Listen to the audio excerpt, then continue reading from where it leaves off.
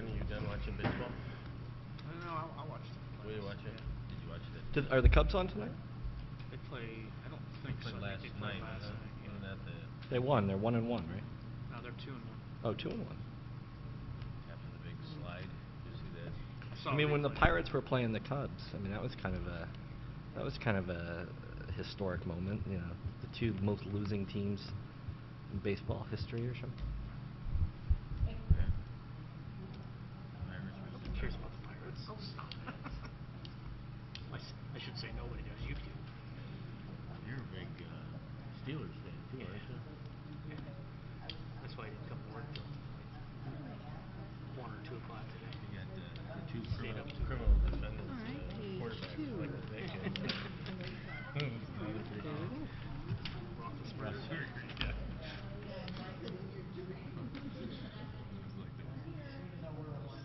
Unsavory quarterback.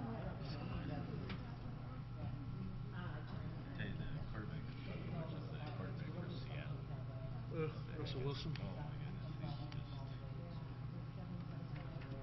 Yeah, he beat Detroit just by himself. yeah, single-handedly just running around like a backyard.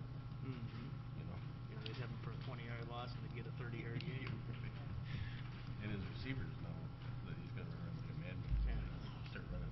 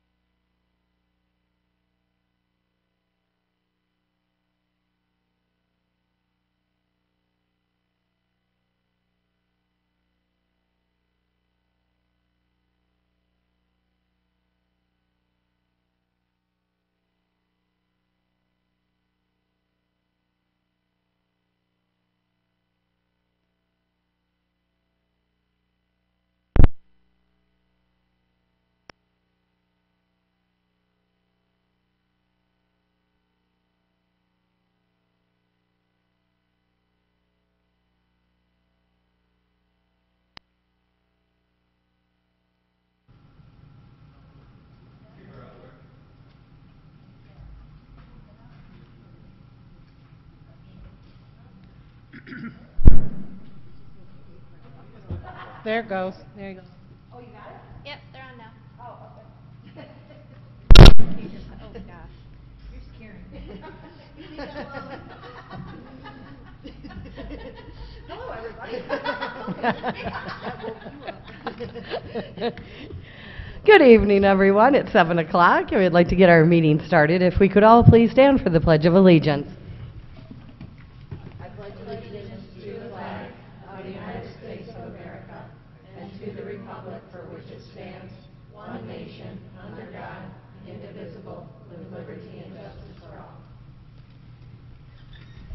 Thank you. Angie, would you like to do the roll call? Thomas is not here. Otto? Here. Westover's here. Engstrom? Here. Dockett? Here. Braun? Here. Chick? Here. Great. Okay. Takes us to our consent agenda, the minutes and bills. I would like to have them both pulled, please. Okay. Can we put them on at first, or do you have to go to the end? No, they can go on. We can make it 0 when we get to that. Thank you. You're welcome. Okay, so the consent agenda is going to be moved down to agenda items, which will take care of that on the adopt the balance of the agenda. So obviously we have the minutes and bills, and that will be number 0 on the agenda items. Is there any other additions or deletions or changes from anyone? I'll make a motion to approve the revised agenda. Engstrom motion, Chick supported. Those in favor? Aye. Aye. Those opposed? Motion passes. That takes us on to our first call to the public. It's an opportunity for anyone to get up and speak, share your thoughts. Please keep in mind, it is not a question and answer session for anyone up here, and we do try to limit you to 3 minutes. Do we have any speakers this evening? All right. We'll go on to our correspondence and announcements. Anyone have anything that they'd like to share? Howard, you got anything in addition to your manager's report? Yeah, just one item that I just want to, it is in my manager's report, but I want to make a special note of it. We're without one of our main cameras. Our cameras went out, so we'll be making an emergency expenditure to purchase a new camera. We will be upgrading the camera and purchasing an HD camera, and potentially looking at some additional improvements, but that'll be purchased and decided here in the next few days, so that we can get 2 cameras back and running. Any idea on how much, Howard? A new HD camera is probably in the neighborhood of $1,500 to $2,500.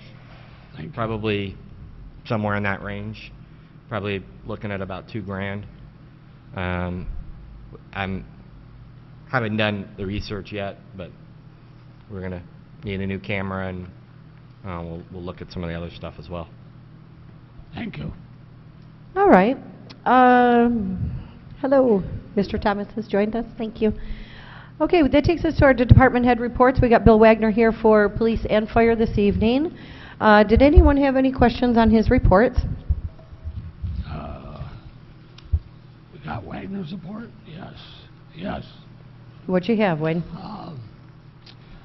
I only have a question. I read where it said if a fireman comes to Northfield Township from another agency who's already trained and everything, that the Northfield Township will no longer have to send them through training. Is there anything in that true, or what? No, that's correct. You can, there's basically 2 portions of your training. There's EMS training, and then there's firefighter training. So if somebody comes from another department, they moved into the area, they have their EMS and they have their fire training, there's no need for us to train them again. We just have to bring them up to speed on Northfield Township equipment. So we save money. Yes, absolutely. It's the same for the police department, or no?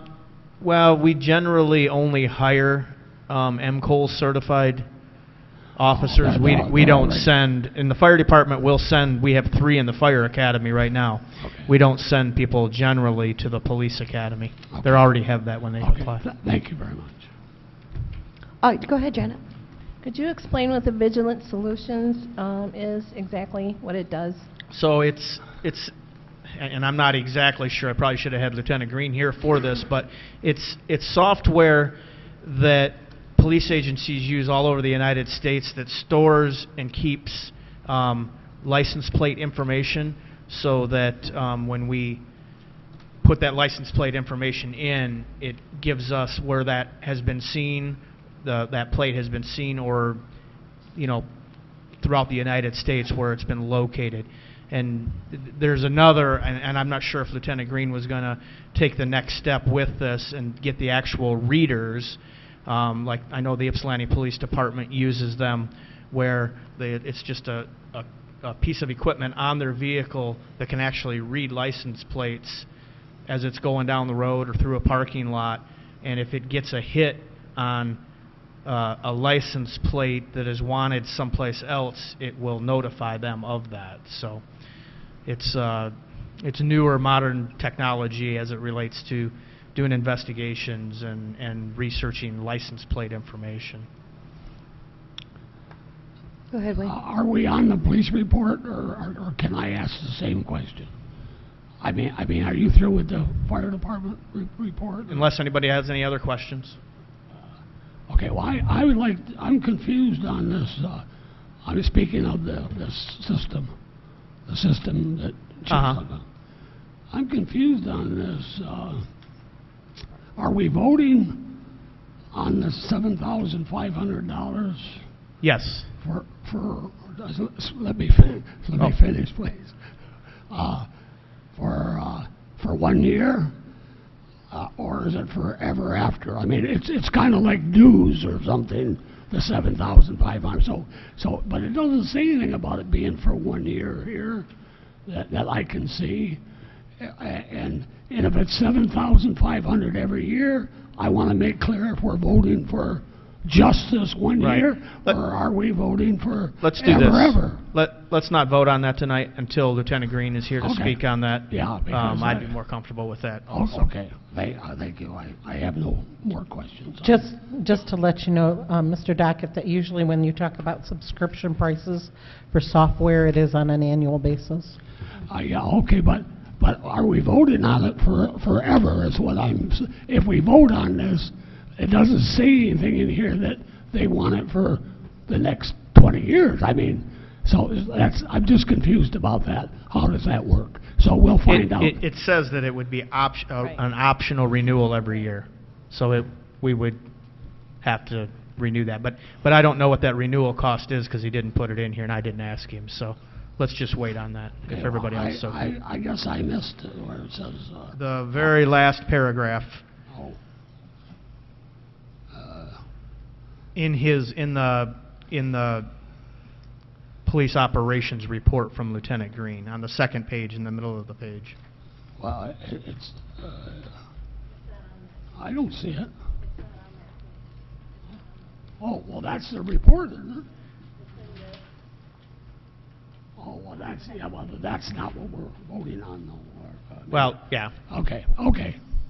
Let's wait till he can answer those questions. I don't think there's any hurry to. No, okay, Get this. thank you very much. Yeah, it's not on here. Why are we voting on it if it's not on there? Huh? Don't you think it should be on there? Huh? That would be nice. Yeah, okay. Okay, so any other questions for Bill before we get to his action items? No? All right, so we have just the one personnel motion that needs to be taken care of. Correct. All right.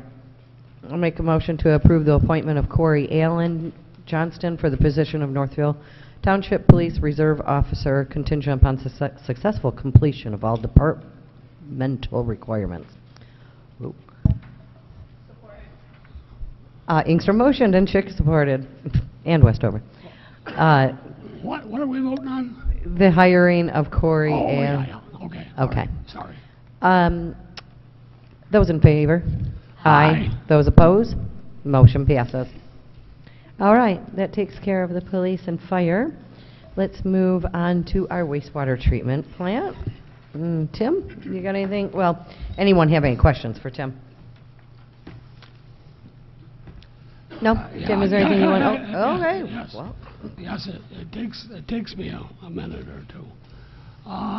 Tim, how old is this camera that you're talking about replacing? Do we want to do this now during questions from the report, or we want to do this on the action item? Oh, that, I guess on the action would be fine. I don't know. Is it all in this one report? Unless there are no other questions, I guess we could move to that. Oh, okay. Well, I don't know if there are or not. Okay? probably not. Well, I have one question and the other one. Is this 20,600, is that pretty high? Higher than normal? 20,000, oh, 20 million? Seriously? You're talking the flow? Yeah, That's- 20 million. No, I mean, it's not much different than, the year preceding us, Well, 2014. It's more than 2 So million. we're lower. More than 2 million. We're More, yeah. lower this year, yes, sir. Yeah, oh, it's lower, okay, yeah, all right, thank you. And then if I may, the next question was the camera. Okay. The camera, we don't want to replace or fix the whole camera. If you think of it as a car, it's the differential in the rear end that is broke. The parts that broke, they don't make anymore, so it would have to be upgraded. So just to repair the differential end of it is $5,300, or we can purchase the engine and the transmission and differential for $7,800. This cost is not for the camera itself, but just for the motor and the gearing and everything that drives the camera. So this was purchased in 2005, so it's 10 years old. But for $2,500 difference between purchasing the whole drivetrain or just the parts of it, we still would have a motor that could be used in case the brand new one broke down for some reason. So that was why I was requesting purchasing the new versus just fixing the old broken part. I'm sure it makes sense to you, but it just seems like you tend to go for the new stuff rather than fix the old. But that's my opinion. So, but thank you. One more thing. On the manhole. Can I go to the manhole? Well, do we want to finish an action item first, or? Okay. Okay. And make a motion to approve the purchase of the pipeline inspection camera at the cost of $7,842.50 for the wastewater treatment plant. I support. Chick motioned, Otto supported. Those in favor? Aye. Those opposed? Motion passes. Thank you. Wayne, did you have anything else for? Yes. Okay. I did want to ask you, Tim, if you, we already voted on them, but I did, do you keep a log on these large items when you buy them so we have some idea how long they last? I'm sorry, I couldn't hear all of what you were I'm saying. sorry.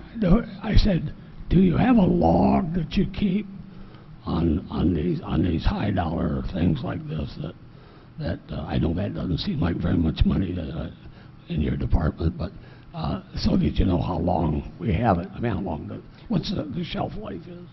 We do have, and actually that is part of our asset management plan too, is keeping track of how old everything is and when it's going to be needed replaced. So yes, we do. Okay, now I want to ask about the manhole, if I might. Yes, sir. Do you know who raised the manhole? We believe this was done during construction of installing the whole pipeline in that subdivision. We did find a couple other manholes that were raised up with the same type of brick. But you had nothing to do with that? We did not, no, sir. Okay. Is it in the road? This is actually in their driveway. It's a dead-end manhole right in their driveway. And you're asking us what we would think you should do. My question is, what do you think we should do? Luckily, I get to defer that to the board as to what action we should do. I'm not sure what this would bring with other homes. If somebody else has a manhole in their driveway, how do you really prove whose fault it is that their driveway broke? Cement tends to break no matter where it's at, whether there's a manhole there or not.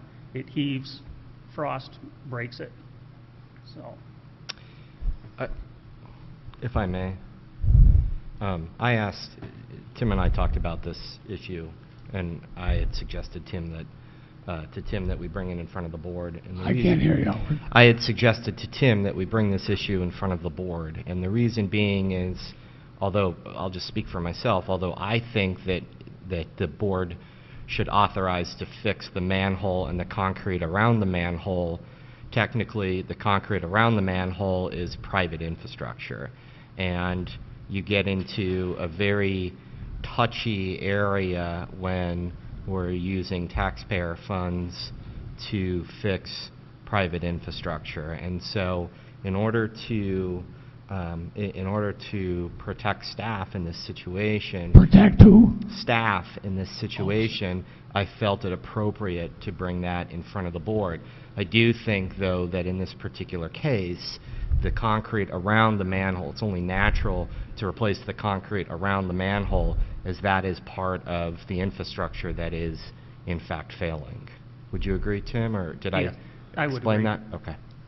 And the contractor confirmed that. yes. correct? I couldn't hear much of that. What are we deciding, that we are going to do it or we're not? Or haven't we decided? That's what we're deciding. Okay, yeah, I couldn't hear Howard. So Tim, is the repair to the driveway just the portion around the manhole cover and That's not correct. It's any radius Excuse me. outside of that? I'm sorry. I didn't mean to interrupt you. I apologize. No, that's all right. It's about a 10-foot by 6-foot square of their driveway. So it is not the whole driveway. It is a piece that already has expansion joints in it. Okay. So in order for them to repair the perimeter around the manhole cover, we have to go outside that perimeter. We could repair it without fixing their concrete. it wouldn't look very nice. The manhole would then stick up above the rest of the concrete that is dropped down, but it is possible. But that leaves you open to snow blowers running into it and starting to knock it off kilter. And it could be a small tripping hazard, yes. The concrete, the way it is now, is a trip hazard.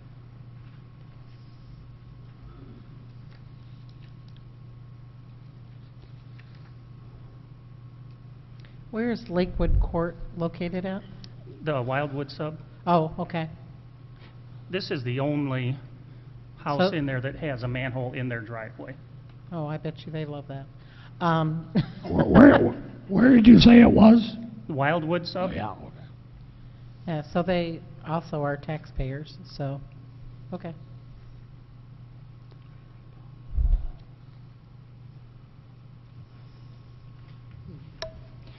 If you would like, I could get more quotes. This was just from one local cement contractor. The local one's the best. Obviously, we wouldn't go with one that would be higher if we got more quotes, but Who was the local one? Tim Mavey, Okay. been around here for a long time. Okay, I'll make the motion to approve the repairs for the manhole culvert and the driveway in the amount of $1,300. Support? Otto motioned and Dockett supported. Any discussion? Well, it's a local contractor. Those in favor? But, aye. Aye. All right, thank you. Anything you. else for Tim? Great. On to our community center. We have Tammy here, our director, for anyone who has questions for her. No? No questions? I'd just like to say thank you, wonderful job. Great seeing all the cars there all the time. Thank you. All right, so if we have no questions for Tammy, then we'll move on to their financial report. Anyone with questions for Kathy? No? All right, that takes us on to our manager's report. Howard, is there anything that you'd like to go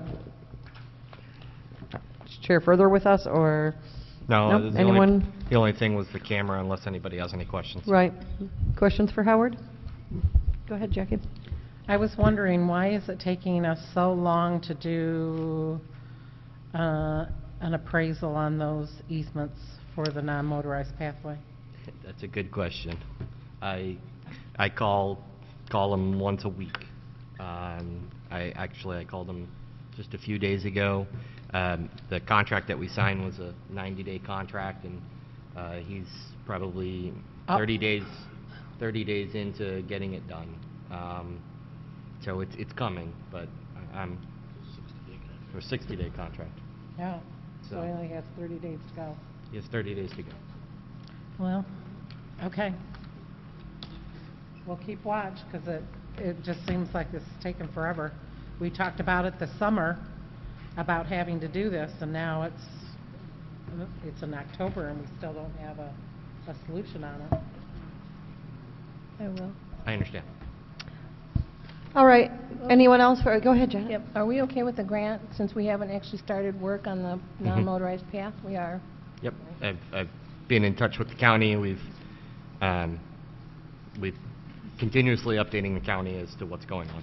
So, we only voted on the appraisals a few meetings ago. It took a while to get the bids for the appraisals, and once we got them, there was a 60-day contract. Great. That takes us on to our ZBA report. Jackie, anything to report?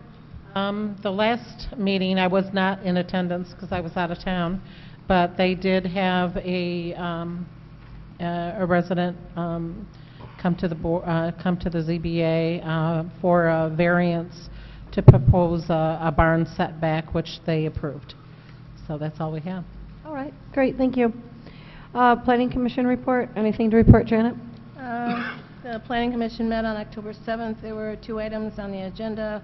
Chris Olson from the Huron River Watershed Council gave a follow-up presentation on the Green Infrastructure Workshop the Planning Commission held a few meetings ago. Ms. Olson gave information on language in our master plan that is already reflective of the council's policies, as well as some suggestions for new language in a future master plan to ensure the safety and quality of the township's lakes, rivers, streams, and wetlands, as well as other natural features. There's also a discussion on the revising of our bylaws again.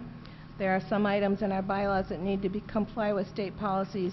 Some areas could be viewed as more restrictive and some that could use a second look, and there are some that will be debated. That's all. Great. Parks and Rec. Tracy, anything? Nothing that's not in the manager's report. We do have a meeting scheduled for this Thursday evening. Great. Thank you. That completes our reports and updates. It takes us on to our agenda items, and we'll start with 0, the minutes and bills. And ready. The minutes of the 22nd, page 2. No, sorry. Page 2. Oh, yeah, page 2. Number 9. Number 9. The Michigan Transportation request to waive address applications. It says $50 fee. I thought we talked about it and we were going to put $350 in there, which was the total. Is that not right? And I don't see the $350 in here. I think we just waived the fee. I don't think there was a $350. Well, there were 7 of them. There were 7 of them. But don't just, I thought we approved the whole waiving period, just not. I think this thing says it was $50 per. It doesn't have the total on here. Yeah, I would like to see a total on it. I don't know about anybody else, but. You want me to add for each of 7 addresses? Sure. Would that do it? What's that? She will add for each of 7 addresses. So She what? She's going to add 7? Yes. Oh, okay. Well, thank you. That was on my minutes. The bills are, I'd like to know, let me see, I'm going to get this straight here. Triangle towing, $132. Why are we paying, or why did we pay $132 to Triangle Towing? To take a rescue truck to Brighton Ford. Okay. Next thing, I noticed that we have a Brighton Ford repair for $1,416.13. I have noticed a courtesy car and a porter driver coming to the township to pick up a police car, driving it back to Brighton Ford, getting the car repaired, driving it back down to Northfield Township to deliver it, deliver the car, and driving their car back to Brighton Ford. Is there a way, can we do this some better way than paying a courtesy car and to come and pick up the cars and take them back to Brighton and take them back here? And We don't pay for that. Excuse me? We don't pay for that.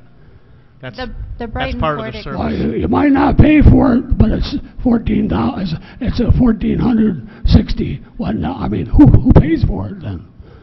If we don't pay for it in the bill, who pays? it's a courtesy that most Are you dealerships offer. looking at the open? 'Cause what I see in here is Brighton Ford is for suspension and brakes on a vehicle. Are we looking at the same thing? I understand it, but He's saying that's we baked into the send cost. cars to Brighton Ford with a courtesy driver and a vehicle. We can't get something done locally. I mean, you can tell me that we don't pay for it, but there's another bill in here for $784 this month for Brighton Ford. So it just seems to me like we could get some of this done locally. It's a waste of money, in my opinion. Thank you. The reason we go to Brighton Ford is because it's cheaper. And a lot of the work that they do is warranty work. And then the only time we use the courtesy car is when we're doing just oil changes. And their oil changes are cheaper than what we get around here. And the two repairs that you're speaking of, one is for my vehicle and one was for that fire truck vehicle that was out of service. So we actually save money by them. Personnel costs at not having to take the vehicle up. Well, I'm glad you saved us a lot of money. Thank you. Okay, let's move on. I'll make a motion to approve the minutes and the bills. Support. Ingstrom motion, Westover supported. Those in favor? Aye. Those opposed? What's this? What are you voting on? We're approving the motion, the minutes and the bills. Oh, okay. Those in favor? Aye. Aye. Aye. Those opposed? Motion passes. On to number 1, the Kiwanis request to use 75 Barker Road. Once again, they'd like to use their Christmas tree sale there. I'll make a motion to approve the Whitmore Lake Area Kiwanis Club use of 75 Barker Road for their annual Christmas tree sales that will run through Wednesday, November 25th through no later than Friday, December 18th. Ingstrom motioned and Thomas supported. Those in favor? Aye. Aye. Those opposed? Motion passes. Are they going to give us a Christmas tree for the Township Hall? On to number 2 of the agenda items is the Northfield Human Services request to use the second floor of the Public Safety Building. Any questions on this? I'll make a motion to approve Northfield Human Services using the upstairs portion of this building for the Toys for Tots program, starting December 1st through the end of December. I support. Ingstrom motion, or Ingstrom motioned, Otto supported. Those in favor? Aye. Aye. Those opposed? Motion passes. Boardroom construction.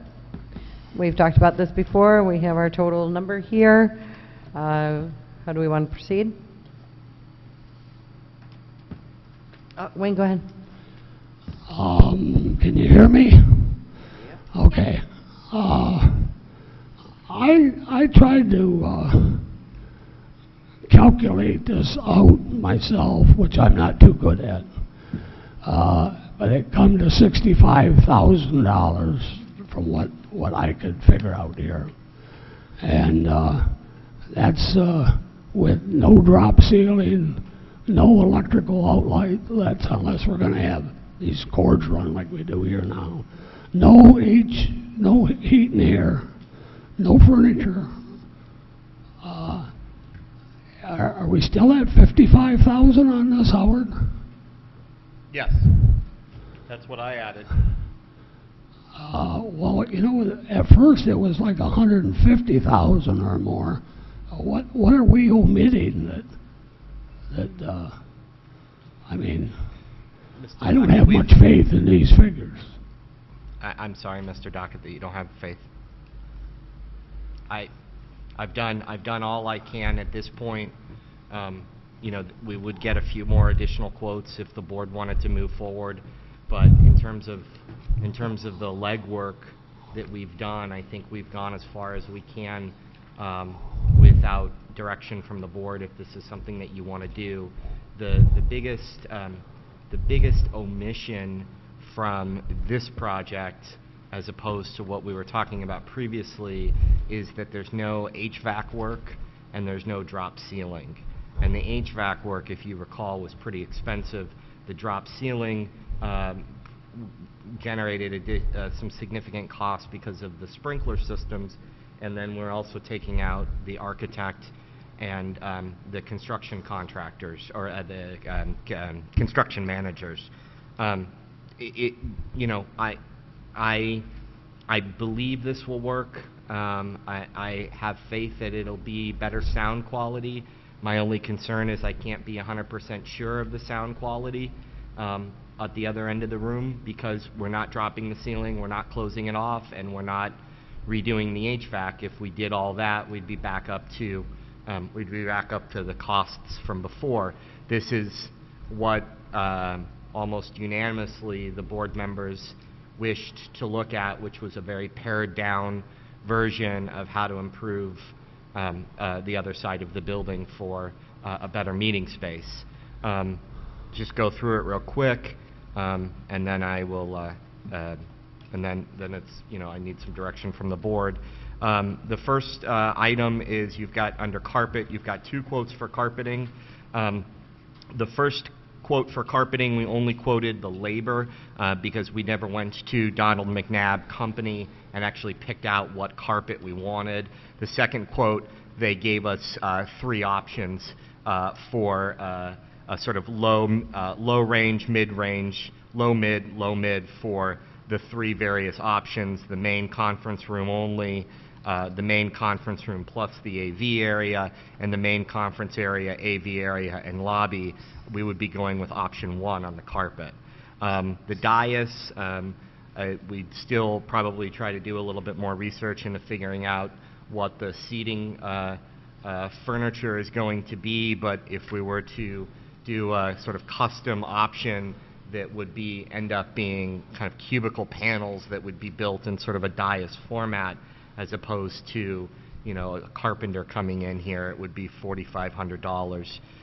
The painting, it's M&B Painting is a local contractor. The total cost is $7,745. That is basically black paint on the ceiling, black paint on all of the fixtures and the pipes. That's one sanding, because as you see, if you look up, you see the drywall compound is not finished. So he would sand, finish, and then paint. It would basically be it wouldn't be a perfect paint job, but I think it would turn out looking nice. We would not be painting this side of the room, just that side. That's $7,745. The lighting, we went with a local contractor as well, which is EDSS. They've done good work for us.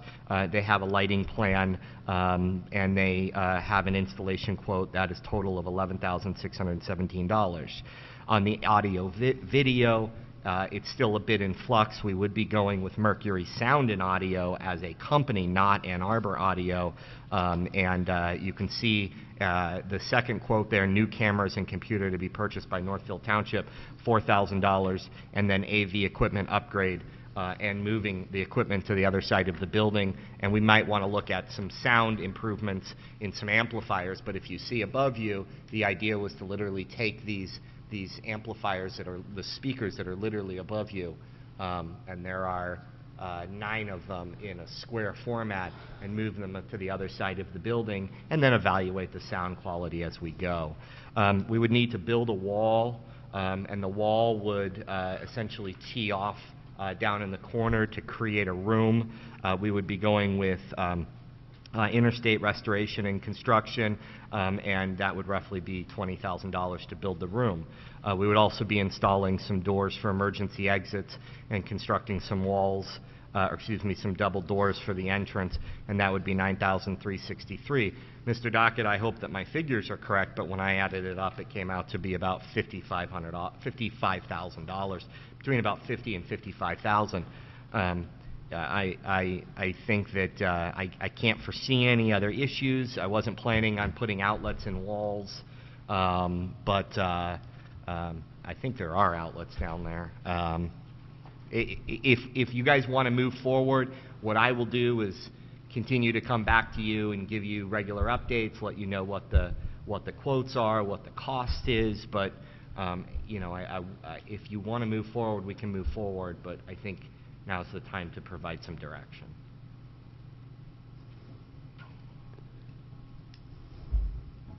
Go ahead, Win. Well, it sounds like a drip, drip, drip. To me, how can we vote on something when we don't have the total bid? I'll make a motion myself. And we have very few people that attend the meetings, and I think it's unneeded. Thank you. I'll make a motion to approve the new boardroom construction for a cost not to exceed, I'll say $60,000 for possible overruns. How much? Not to exceed 60,000 what? For what? For possible overruns. So overruns would be separate or including? So, That yeah, would you be- said 50 to 55, so I'll just cap it at 60, Okay. if that's all right. Sure. Support. Ingstrom motioned and Chick supported. Those in favor? Aye. Those opposed? No. That takes us on to number 4, the Downtown Planning Group. Oh, can I make one more comment? Yep. I don't want to volunteer him, but I will be eliciting Mr. Wagner's expertise in coordinating a lot of this and going through the construction process. Say that again, you don't want to volunteer me? I am. Thank you for No, no, no. volunteering, Bill. That's really nice of you. Just so you know it'll be in good hands, and I'll keep you guys informed and updated as to when things are happening and what the cost is, and so that you are all kept in the loop. Great. Okay, so on to our Downtown Planning Group. Anyone have any questions? Is this a downtown thing? Yeah, for the Downtown Planning Group. Is there a cost to this? Is there a budget for this, Howard? There is no budget. The cost is zero. The last board meeting, it seemed very clear to me, and if I would ask probably just to make it official in a motion, but it seemed clear to me that you did not want to pay professional consultants to be involved in this to keep cost at zero. So it would be a zero cost. Thank you very much. But so if that is the way you would like it to be, you may want to. Good job, Howard. Zero. Yeah. Thank you. Can we buy some donuts? I vote yes. Are we allowed to buy donuts? Huh? Are we allowed to buy donuts? Are we allowed to? Don't worry about it. Sorry, I can't hear.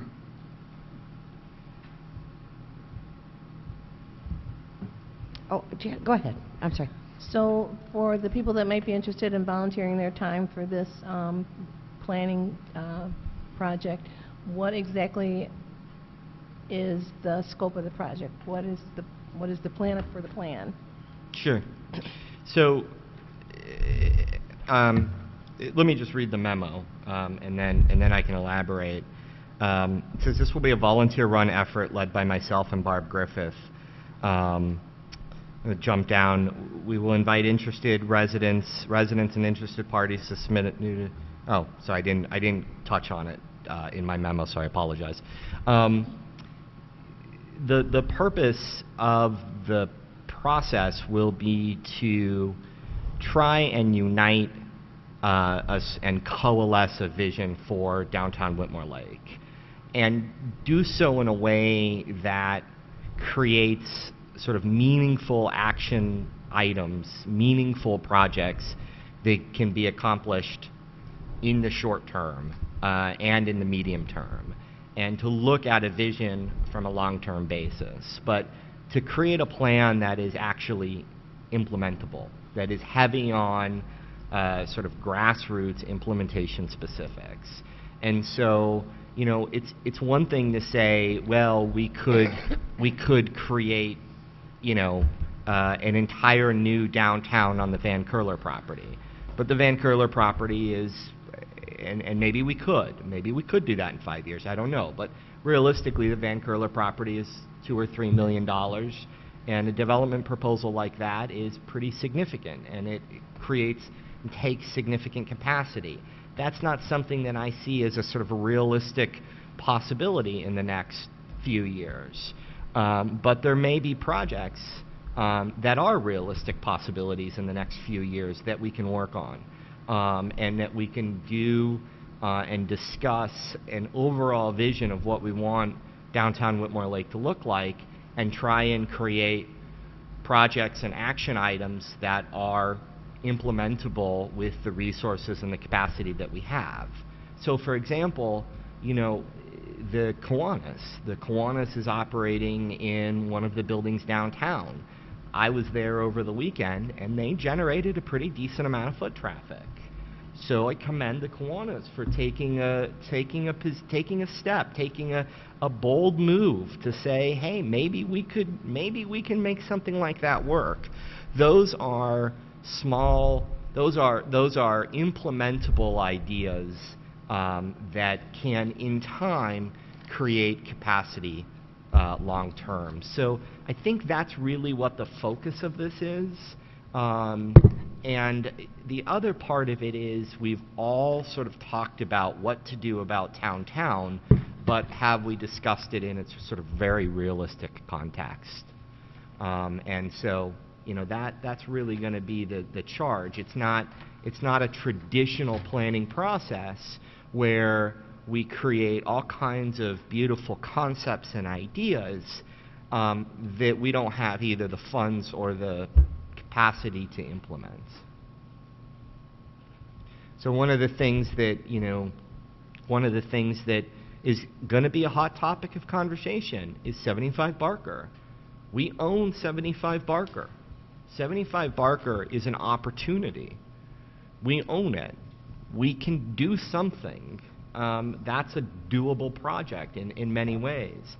Other things that communities have done when they've had vacancies is to get business owners to allow for art displays in windows so that local artists can sell their work. It's a small little step. It's a step to create some revitalization.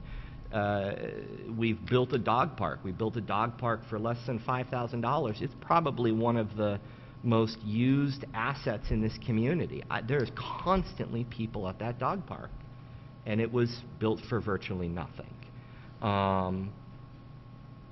So, you know, I'm hoping that that's the level of conversation that comes out of it.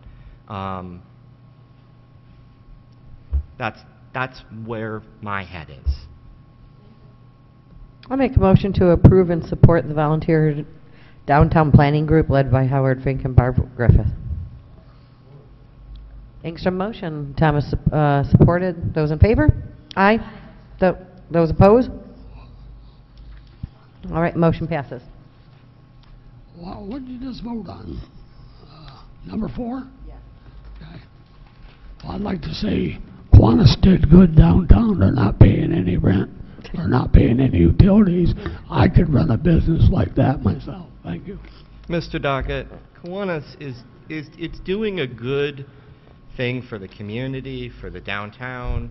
Well, it's for all pretty of us. silly for you to sit there and say how good they were doing when they're not paying any bills. Anybody would know we could do that. It's not a for-profit place. Let's move on to number 5, the resolution 15-532 for the special assessment resolution number 3. In front of you is simply a resolution to set the public hearing. There's nothing of substance being voted on tonight. It is in relationship to the Whitmore Lake SAD. It sets the public hearing, sets the date of the public hearing.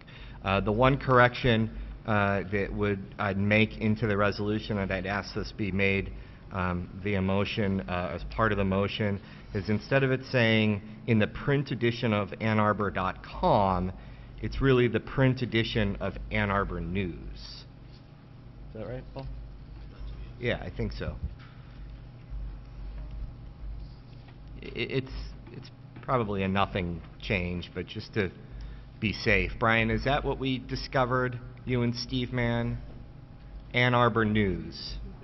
They changed their name back to the Ann Arbor News. That is, in fact, the newspaper that writes my home. Okay, so it's not AnnArbor.com, it's Ann Arbor News.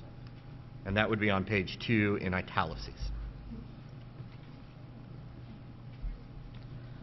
I'll make the motion to accept the resolution that the board needs to set the time and date of the public hearing on the Whitmore Lake SAD assessment roll. For 7 p.m. November 10th. For 7 p.m. November 10th. November 10th. 2015, sorry. All right.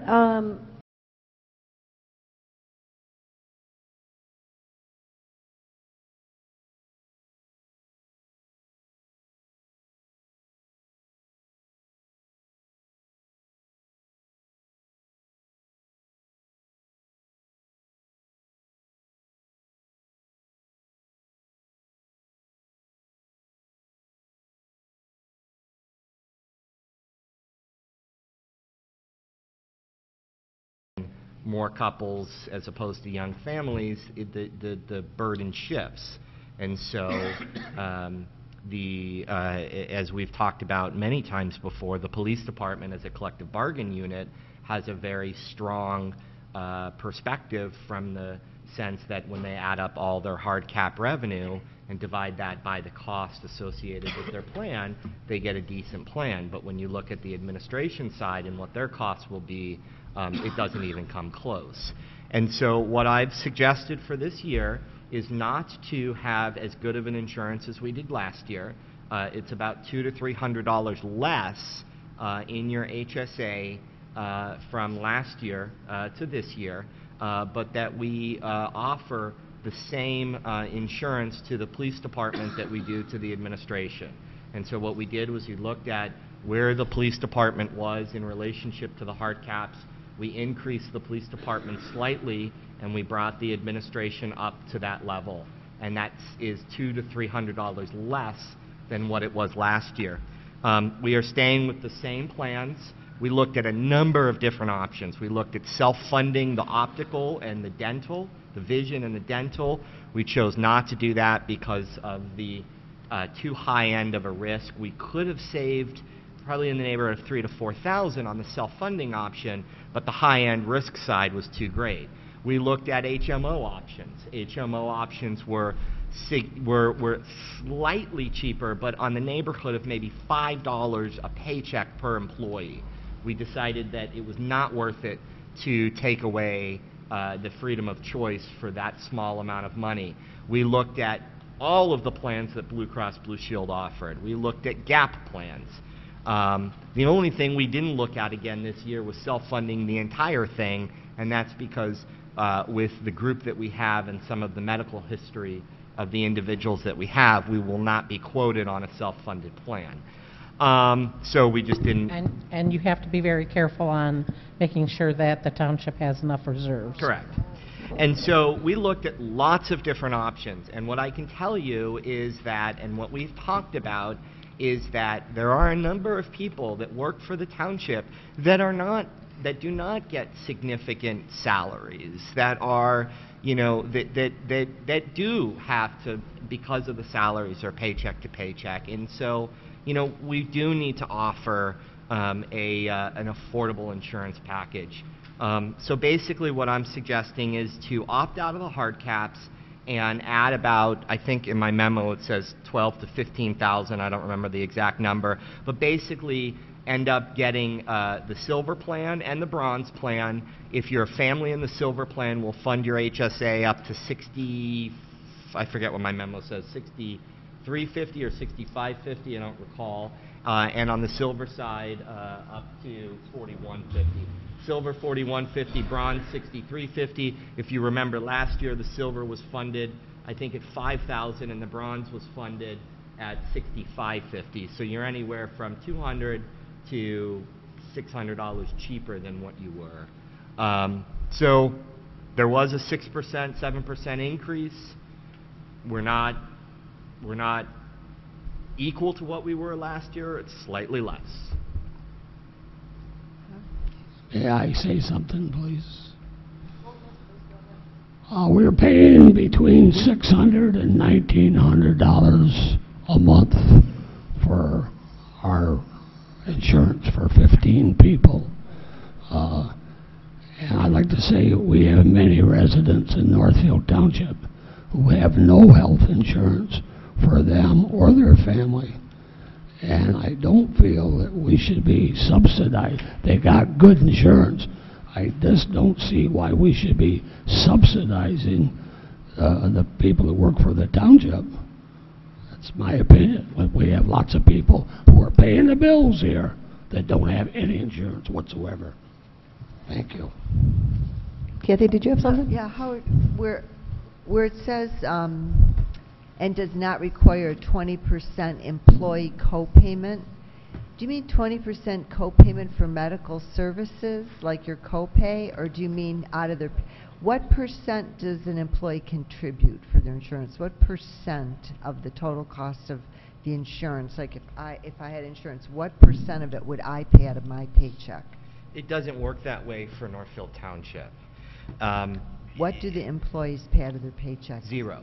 Zero. It doesn't- That's virtually unheard of in It's today's not. world. Well, it is.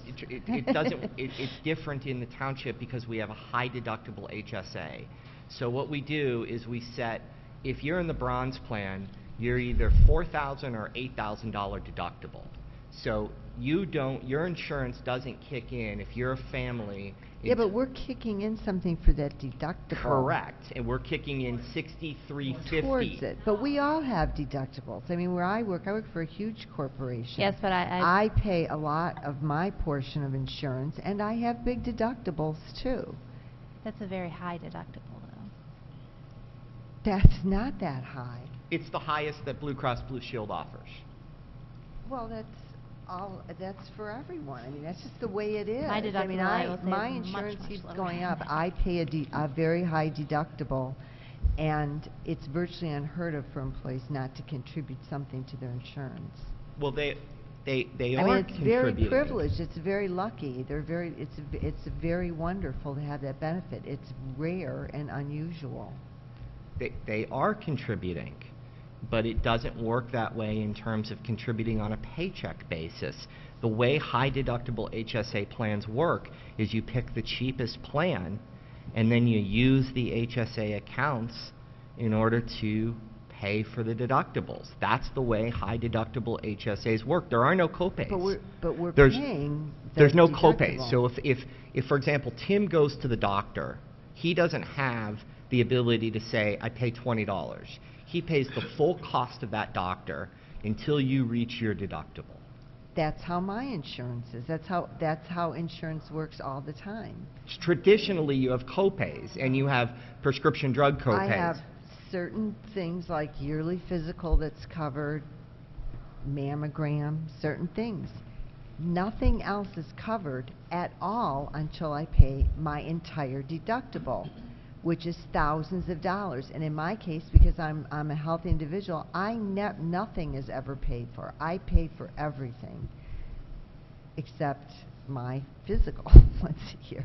Is yours $8,000 though? Because that's Yeah, very but we're high. talking like 4,005, and even if we buy down some of the deductible, they're still not paying anything at all out of their paycheck. So Because this is an alternative to that. Right. They're still paying. The reason their deductible is so high is because they're not. You're talking apples and oranges. Paychecks is apples, and HSA is oranges. So you're paying for it anyway. So do they contribute to their HSA? They do. Okay. The max contribution in the HSA for a family is $67.50. Under the bronze plan, we would be contributing $63.50. They could contribute another $400 to that HSA account.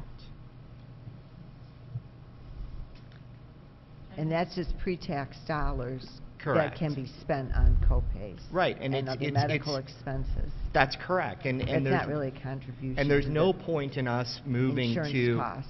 there's no point in us moving to a copay model because all you're doing is throwing away money if you don't use it. Even the township's perspective, you're just throwing away money. Because if you go to a high deductible HSA account, then at least the township is paying the minimum that they can pay in terms of premiums, and then taking the difference and giving that to the employees in a pre-taxed environment. And so everybody is winning. So in essence, this isn't a poor man's insurance. It's relatively a good insurance It program. is a good insurance plan. For the township. It is great. It is. There's no question that it is a good insurance plan for the township employees. Yeah, There's when the absolutely- township people are paying for it, yeah, There's you guys want the Cadillac, you know. There's absolutely no question. No, that it this is not the Cadillac. It is Well, absolutely this is good. an expense of running our township. These are employees of this township that we pay a salary to. We have a responsibility to our employees as a township. This is not just saying, hey, taxpayers, let's pay for everyone's insurance. These are our employees. We have a responsibility to. We don't have the responsibility to overpay. Can I ask- We are, we're taking. Janet, go ahead. I just have a question about the HSAs. Did these roll over? Yes. Okay. So if I hate to pick on Tim, But if Tim has money in his HSA and he doesn't use that HSA, then that rolls over to the next year for his benefit. That is his money. The reason why the police department shifted to this model is when the previous board removed retiree health insurance. They said, fine, we are going to take the benefit of the hard caps. This is what happened. The hard cap, the resolution that you see in front of you, first of all, you don't have to abide by this resolution. There's no penalty for taking yourself out of the hard caps any longer, all right? There's two things you can do under the state of Michigan that they passed this law. Most townships, a lot of townships, they opt out of the hard caps. They've never even gone into this environment. But you can either go under the hard caps or you could go an 80-20 model, where the township pays 80% and the employees pay 20%. The police department elected to go under the board elected to go under the hard caps. The police department took all the money in the hard caps and said, we'll get the cheapest high deductible HSA plan that we can, and we'll take the rest of the money, all of it, and fund all of our HSAs. For the last 4 years, the police department, up until this year and up until last year they were $100 or $200 short. This year they're $400 short. The police department was able to max out their HSA contributions because they had that much left over. The administration side had, if you looked at the cost of the administration side from the police department, their contributions that they would have been able to put in their HSA were almost half, if not less than half. So for example, you know, a family on the administration side would have an $8,000 deductible, and they may have $1,000 or $2,000 that they can put into their HSA. So they have $6,000 to spend on health insurance before there are any benefits that kick in. That's what ended up happening. I think ethically, it's hard for me to argue a position where the police department and the police officers get one level of benefit and everybody else gets a lower level of benefit because of the age of those individuals and the makeup of those individuals. It just, to me, it's not an argument that sits well with me. And so this is the only way I know how to make it even and ethical across the board. But I will not deny that it is a good health insurance plan. No question whatsoever, it is good. Does anyone have any further questions on Howard, for Howard? You know, I know last year we discussed a lot of this with the presentations and everything. I know it's only as a discussion item, but is anyone, I'd be willing to put a motion out there to approve the resolution if no one has any further questions. What's that? Are you moving on? No, I'm going to make a motion to approve resolution number 15-531. You're voting on the insurance? You should read. You're just voting on opting out of the hard caps. Opting out of the hard caps. Okay, when you vote for the insurance, let me know. You are voting for the insurance, Mr. Dockett. It's part of the Part insurance. of it. And this, Okay. it does Okay, require then a I roll want call. roll call vote. Yeah, it does require it because it's a resolution. Okay, I want a roll call vote. So, Can you read the resolution I'll so it's part of the support. minutes? Yeah. okay. Ingstrom motioned and Otto supported. So we have the roll call vote. Thomas? Yes. Otto? Yes. Westover? Yes. Ingstrom, yes. Dockett? No. Braun? Yes. Chick? Yes. Okay, great. And then, Howard, how do you want to handle the health insurance plans and the HSA funding? I mean, is there any further questions? I know we've... I do have to make a comment. Yes, please. I will have to abstain for voting on this because the company that I work for is owned by Blue Cross and Blue Shield of Michigan. All right. Can I get some direction from anyone, please, if you'd like to move forward on the...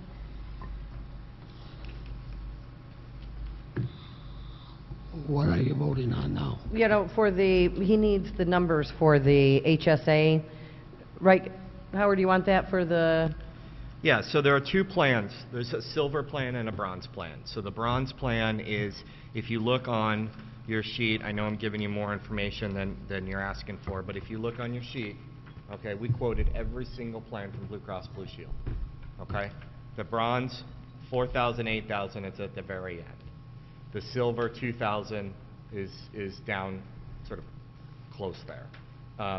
Now, in the beginning, there's some HMO options, and then we get into the PPO options. We've got the silver and the bronze.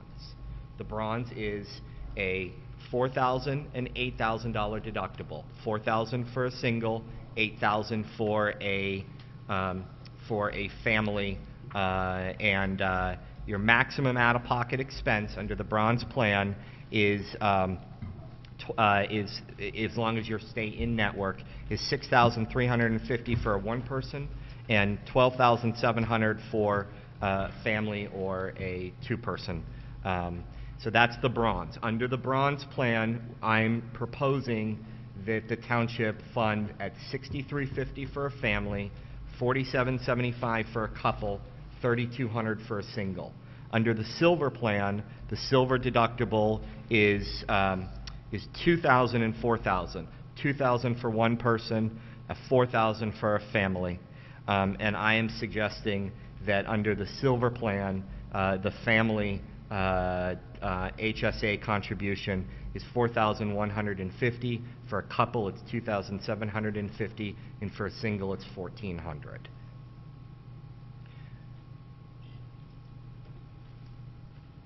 So those are the two plans that we have offered. It was the same plans that we had offered last year.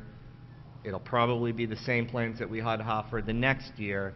What the determining factor of cost is how much you fund the HSAs for. Yeah, do you want to, we can just wait to put this on the agenda item, because you have just approximately numbers for the 12,000, or?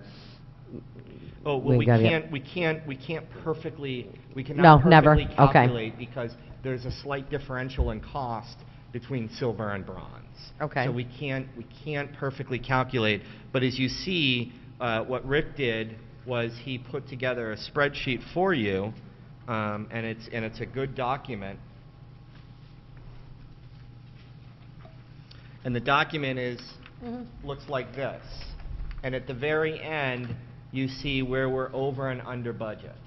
And so if you add up the over budget and under budget, in the general fund, we're mostly under budget. In the police department, we're mostly over. Excuse me, flip that. In the general fund, we're mostly under budget. In the police department, we're mostly over budget. And no, the other way around. I keep saying that. More money for police than for general. And so at the end of the day, what I did was you're negative 7,000, and so it basically adds up to about $12,000 that needs to come from the general fund to fund this program, because you add up the general fund and then you add up the negative in the fire fund, and that comes out to about 10,000. About 11,000 is what it comes out to. So round up, it's about $12,000. From what we have budgeted, we're going about $12,000 additionally to what we have budgeted. There's going to be money in. You can see how it works out. You could see the treasurer has money left over. You could see that assessing is under budget, or is over budget. The community center is over budget. The total of the general fund is over budget by $7,554 if you fund based on my numbers. You can see the police, you can see fire, you can see wastewater treatment, you can see the total of all funds if you add them together, but you can't do that because you can't take money from one fund and put it in another fund.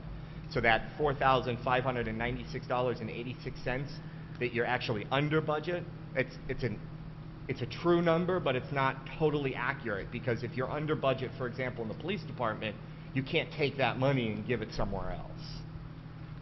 Howard, if we were to put together a motion, how do you want it specifically said with the... The motion is to fund based on the HSA levels. And that's what you're approving. You're approving the HSA levels for the employees. Everything else plays out from there. So the motion is two plans, silver and bronze, at the HSA levels that are indicated in my memo.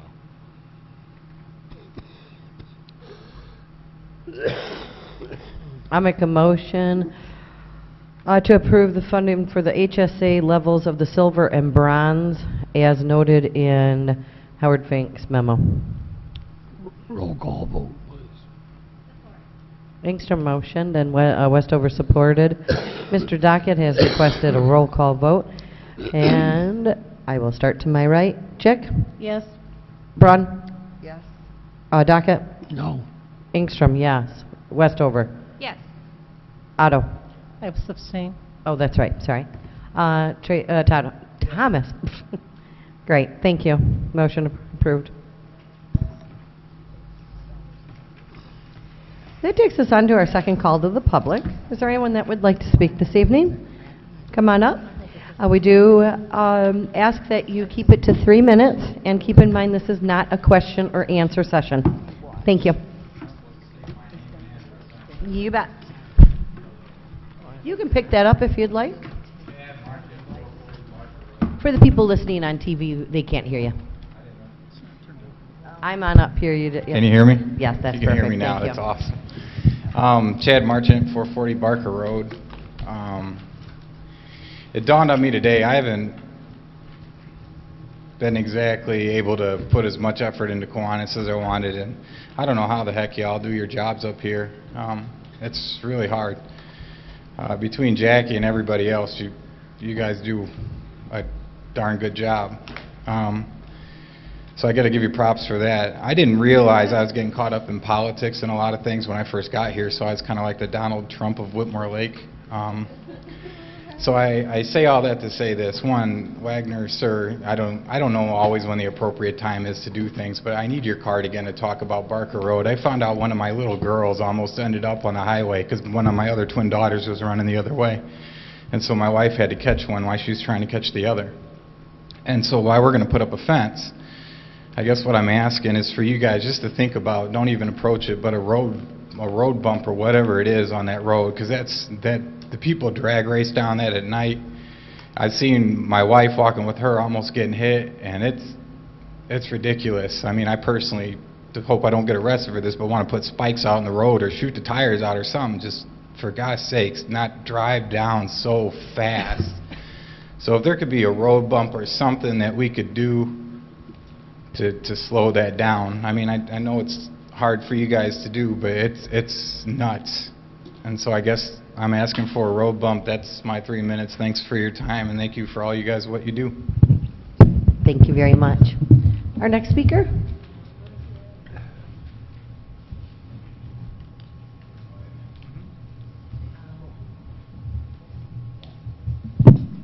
Dale Brewer, 11548 East Shore Drive, Whitmore Lake. Just a couple questions regarding the resolution that was passed for the Whitmore Lake Road SAD district. Just like to find out when the costs would be available in the clerk's office if they're not there yet, and also if there's a copy of the plans in the clerk's office or the area in the township where they could be reviewed. So I know that you can't necessarily answer them, but it'd be appropriate to have some type of an idea when or if those are available. Thank you. Thank you very much. Do we have another speaker? All right. That takes us on to our board member comments. Anyone have any comments? Wayne? I'd like to remind the people out there that it costs $376.19 to run the township from 9/9/15 to 10/8/15, and I don't know if I can get an answer, but I have a question of how much money did we give the Eagle Scout deal? I haven't heard anything about that since we voted on it. I'd like to know what the township's contribution was. I'd like to have everybody buy and use local services, and thank you very much. Howard, would you want to tell me about that?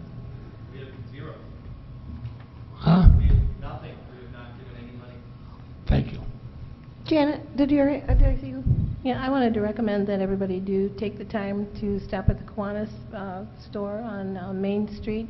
I visited over the weekend. They have lots of nice things, and they're looking for donations, and they plan to be there for a while, so they're doing a great job. I'll let you know in a minute. Yeah, go ahead. Mr. Brewer, the information will be available Thursday. Okay. Jackie, or should I skip you and come back? Okay, Tracy. Okay, back. Okay. Just to give everybody an update on the Kiwanis Weekend Rummage Sale Store. We were approached by the owner of the building, and we were given a great opportunity. And we thought that if we could be successful for the next 3 months, this will be a permanent store in Whitmore Lake. All the funds that we receive from the store go to programming, go to children's programs and children events in Whitmore Lake. It does not go outside of Whitmore Lake. And everyone in the store is a volunteer, so nobody gets paid for what they do. Just so everybody knows, the store hours are on Friday and Saturday. This will only be a weekend store. It's on Friday, the hours are from 3 to 7, and on Saturday, 10 to 1, and we accept donations anytime within there. We are a 501c3, so you can take that on your taxes. Great, thank you. Okay, well, I think that concludes our meeting. I'll make a motion to adjourn. Thank you. Everyone have a good evening.